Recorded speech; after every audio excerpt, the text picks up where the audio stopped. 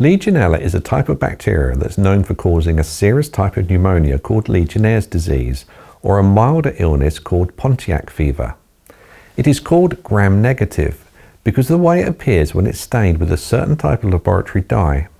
Gram-negative bacteria have a particular cell wall structure that can make them harder to treat with certain antibiotics.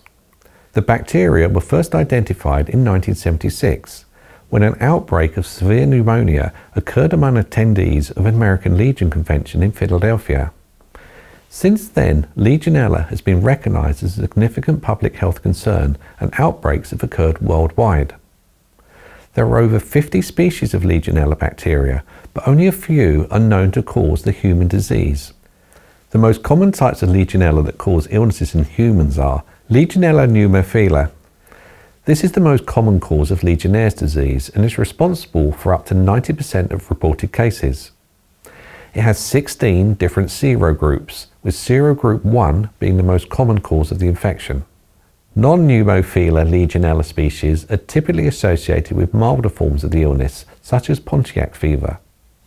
There are other Legionella species that have been known to cause human illness, which are various and way beyond the scope of this course.